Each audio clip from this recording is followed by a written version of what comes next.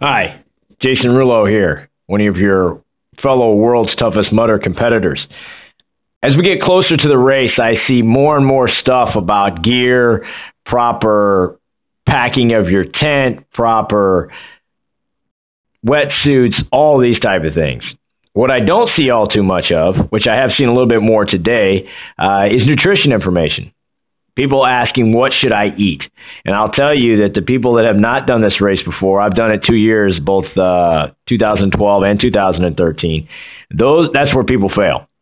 Ladies and gentlemen, 24 hours is a long time to go, and if you fail at your nutrition, you will fail at the race. That doesn't mean you're gonna wash out, but it does mean that you're not going to perform at an optimal level. So nutrition has to be a real key. You've done all this time, spent all this time training, and all this time getting mentally ready and being prepared for this event. And if you fail at your nutrition, you're going to bonk out. And that's the last thing we want to see. We want everybody out there properly hydrated, properly fueled, and ready to roll, because we are the best in the world, at least at this type of a race, toughest in the world, and we want to see everybody out there competing at the highest level. So I'm going to give you what science tells you. Now, I will tell you a few anecdotal things about what I'm going to do, but I'm going to give you the generalized thing, what science says, and you can take it for what it's worth. Okay, implement it how you want. I'm not going to make too many recommendations on specific foods. You break it down how you want to break it down. You eat what you want to eat. If you feel like eating Pop-Tarts and Cadbury cream eggs, great. If you'd rather eat cake, be my guest. But know that everything that I say is based on the science, and I'll give you the links below. Click on them, check them out from the International Society of Sports Nutrition. They will have two position stands on there, and Gatorade Sports Science Institute. I got a couple articles on there linked. These are all the references that I've used in the past to get my information, and that's where all this information is coming from. So, okay, let's talk carb loading, preparation for the race.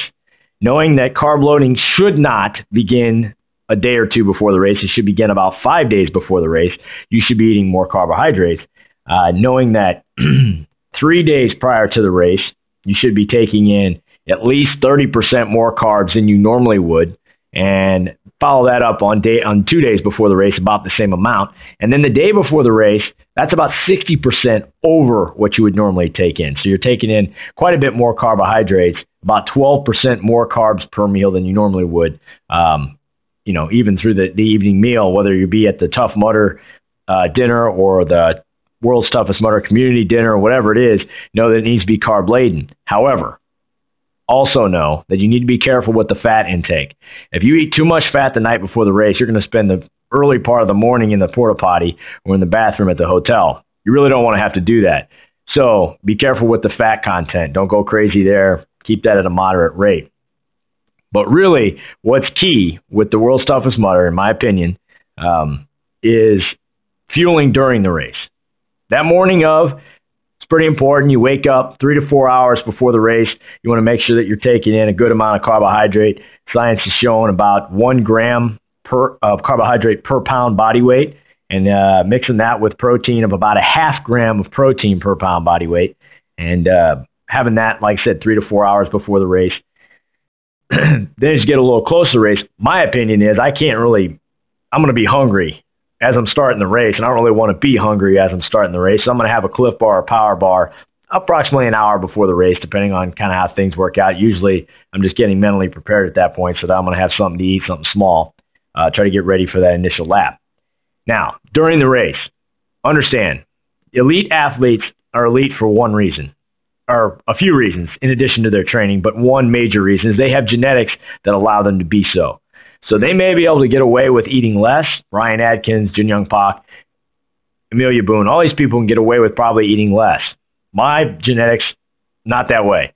I need to eat a decent amount. So take all of this with a grain of salt. This is the generalized recommendation from the International Society of Sports Nutrition and Gatorade Sports Science Institute on what people need to take in. But during the race, science has shown you need to be eating something approximately every 30 minutes in order to keep that blood sugar up. Ladies and gentlemen, if you get hungry, if you get depleted, you have already failed.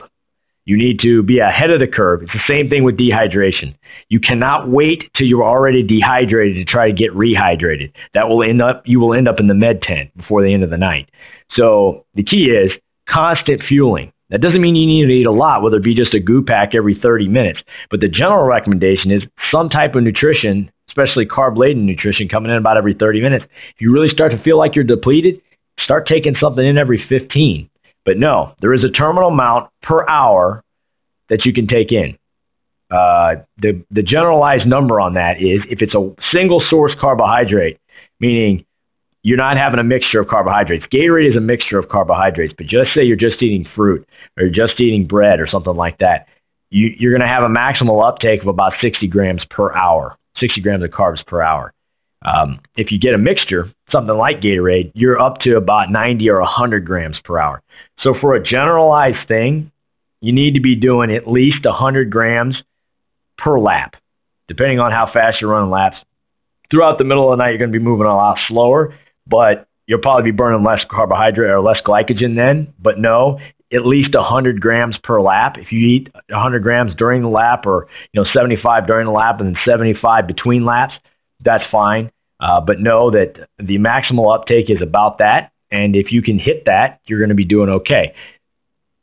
The long and short of this whole thing is the average runner is going to burn, if they go for the whole 24 hours, approximately 8,000 calories.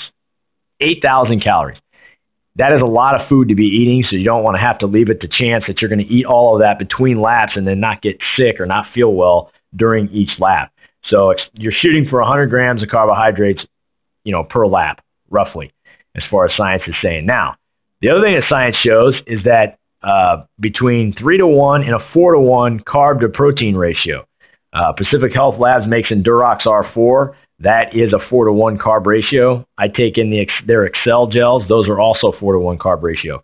So that's generally the number I try to shoot for. If that's the case, that means you're looking at 100 grams of carbohydrates per lap and 25 grams of protein per lap. Incidentally, that's about what's in my 50 fluid ounce Camelback. Now, during each lap, I only drink about half of that. So I drink about 25 ounces of that. And then I have other water source, during each lap and whatnot. But that's about half of what I need, and I'm getting that during my actual race time because I'm taking that in off the Camelback. So the overall, you're shooting for 100 grams per lap of carbohydrates and 25 grams of protein per lap. So, like I said before, this is coming from Gatorade Sports Science Institute and International Society of Sports Nutrition, of which I'm going to link everything at the bottom below this video, so you can get all this information and read about it ad nauseum if you want. But knowing that you need to eat that amount of carbohydrates and that amount of protein, it's got to be a constantly sustained intake. Eating a certain amount, you may not pit after every lap, but just know you're going to have to eat more if you stop after every other or whatnot. And be able to eat on the run is a real key. But that is the generalized thing as far as what needs to be done, as far as a constantly sustained intake. Know that electrolytes are important. You may need to take Gatorade in. You may need to take in high sodium type foods like lunch meats or jerky or bacon or something like that to ensure that you're getting in all your electrolytes. That is an important thing, especially since you're going to be in the desert. We want to make sure you're well hydrated. Things that are on my list of things to get are all calorically dense, carbohydrate dense, low water, low fat foods. Those are things that work best for me during a race. It limits the amount of times I have to go to the restroom and whatnot. So taking off a wetsuit in the middle of the night is not a very fun thing to do, and it's also not a very quick way to finish laps. So things that are on my list are things like Pop-Tarts, white bread, things that are easily absorbed, honey to put on the white bread, Subway sandwich, Big 100. Medrex is probably going to be there with their Big 100 bars. If you need something quick, cut up a piece of that. That's going to be pretty good. Excel gels. I'm going to have my jerky. I'll have some water in my tent. Like I said, Gatorade and protein powder inside my pack. And, a few other things like trail mix and, some pieces of fruit just for when I get hungry. But you can have your comfort foods there too. But understand, limit the fat, high carbohydrate. You're going to need some protein and whatnot. And you want to continually, eat all the way throughout the race. Side note, I'm going to mention caffeine because I want to make sure that people understand caffeine is a drug and it has a limited effect after you take too much of it. So you want to take whatever you're used to, whatever amount of caffeine that you get in the morning when you need to wake up and you drink your coffee. If it's 200 milligrams, take 200 milligrams. Don't go way overboard. Just take a sustained amount. Caffeine has a half-life of 6 hours, meaning half of it, whatever you take, is in your system 6 hours after you take it. So its total time to be all the way out of your system is 12 hours. But know that after 3 hours approximately, you're going to feel pretty much none of what you took initially. So after 3 hours, you might need to take it again. My plan is only to take caffeine when I need it. I don't want to take it in and burn out all those good things in the brain, all the different chemicals in the brain, and then when I really need it in the middle of the night, I don't have enough of them because I burned them all out earlier, taking too much caffeine. The body does have to replenish those chemicals, so knowing that, I'm going to limit it and limit the intake. However, all of those things, that's the science. You put it in play how you want. If you got questions, feel free to shoot questions, post on this video. Otherwise, race hard. We'll see you in Vegas.